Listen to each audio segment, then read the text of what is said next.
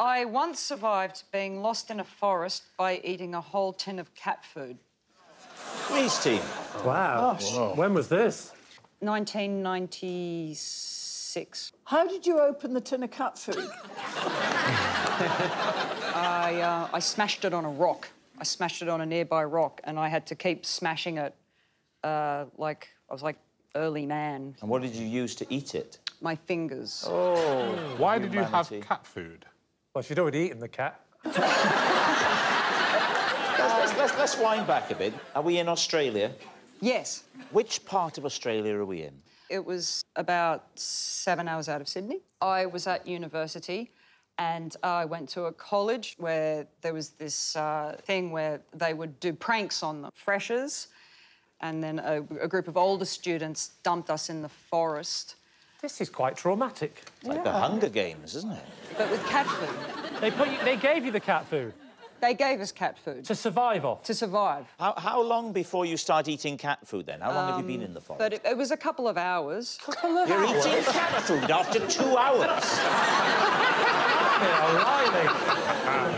I was expecting this to be in at least like days even, maybe, like a couple of days. Day 4. That'd be my estimate. Hour 2, and we give in. How long were they intending to keep you in this forest? We had to find a way back. We had to hitchhike back to the city. Well, we tried walking, but it was Australia's much, much larger than... Than it is on my map at home. That's right. Wow. What do you think, Pam? I think it's true. Yep, I do. What about you, Kyle? No, I don't believe it. No. Lee? Yeah, she's got the eyes of a traumatised woman. I'll go with Pam and say it's true. All right. Sarah, is it true or is it a lie? That story. Yes. It's true.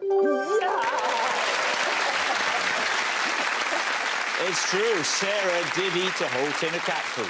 Our next round is called This Is My, where we bring on a mystery guest who has a close connection to one of our panellists. This week, each of Lee's team will claim it's them that has the genuine connection to the guest, and it's up to David's team to spot who's telling the truth. So please welcome this week's special guest, Lee.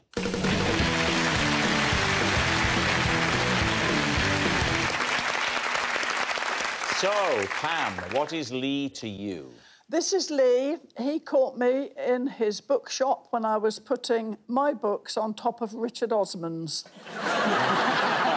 Right, so, Pam's bookshop buddy, Kyle, how do you know Lee? This is Lee. We once pretended to be 50 Cent's support act to get into a club.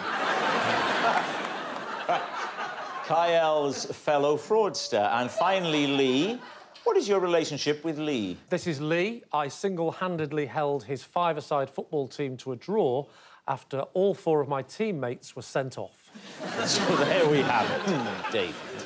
Right. So where was this bookshop, Pam? In Blackjack Street, Cirencester. And what's it called? Octavia's. Great name, Blackjack Street. That's Blackjack Street is great, isn't Do it? the numbers only go up to 21? So describe what you did and how Lee responded. And as you go in, there's a round table in front of you on which they put all the bestsellers. And I saw, as I walked in, a great stack of Richard's books, and I was consumed by a bit of jealousy and envy. I thought, here's this man who's selling all these thousands of books, and here am I trying to earn a crust as a poet. And I confess, a black cloud descended upon me, rigid with fury. I picked up... That's that scene from Pulp Fiction. I will strike down upon thee! It's like Samuel L. Jackson. Rigid with fury and envy and jealousy and all of those foul emotions. I've got a couple of my books and I put them on top of his because I just thought it wasn't fair that one person should be so massively successful when I am scratching a living as a versifier. Well, that all sounds very plausible. And Lee saw you do this. He saw me. He came over to me very politely and he said, "Excuse me, madam, but I have to bring to your attention the fact that you're not permitted to shift books around in the way that you are doing at present."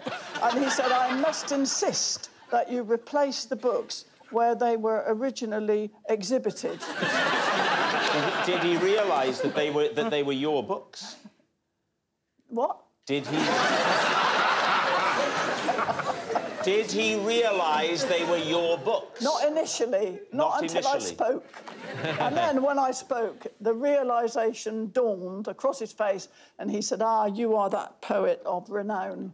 Yeah.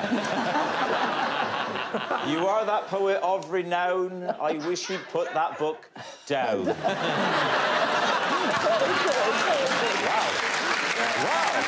Ayres is applauding my rhyming. You're surprised because you were lamenting the scansion even as you said it. I was.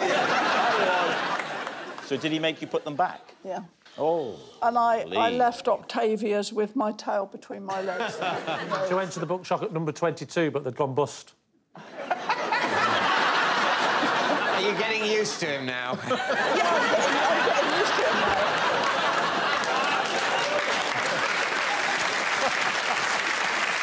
Who would you like to quiz next? OK, Kyle, tell us your story again, please. So we pretended to be 50 Cent's opening act to get into a club. OK, what was the club? It was... I don't remember the name of the club, but it was in the Arcadian in Birmingham. And that night, 50 Cent, who is... I mean, I'm not great with music, as you know. He's a rap star. Yeah, is that right? Yeah. He's what happened when Dollar split up, essentially. So he was playing in Birmingham that night, and people will be thinking there'll be a lot of his team around, and so it was a plausible thing to say. So Lee was our manager. We were from New York, and he was telling them, like, listen, I've got these guys. They weren't going to come out tonight because they're going to be tired after the gig, but they've actually decided that they do want to come and shake a leg, and we've heard that this is the best club in Europe. So...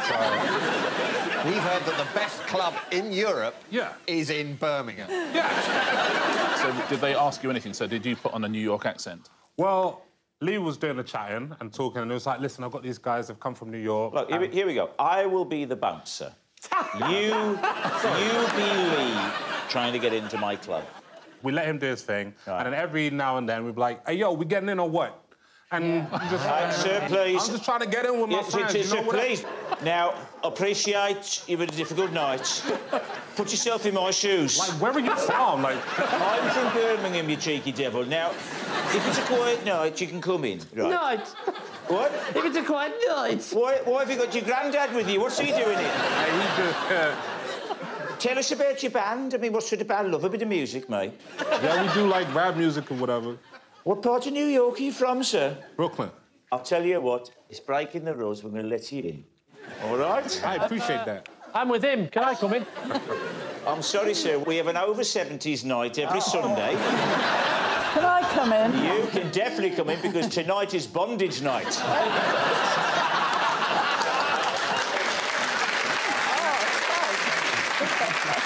All right, now, Lee, remind us, it seems a while ago.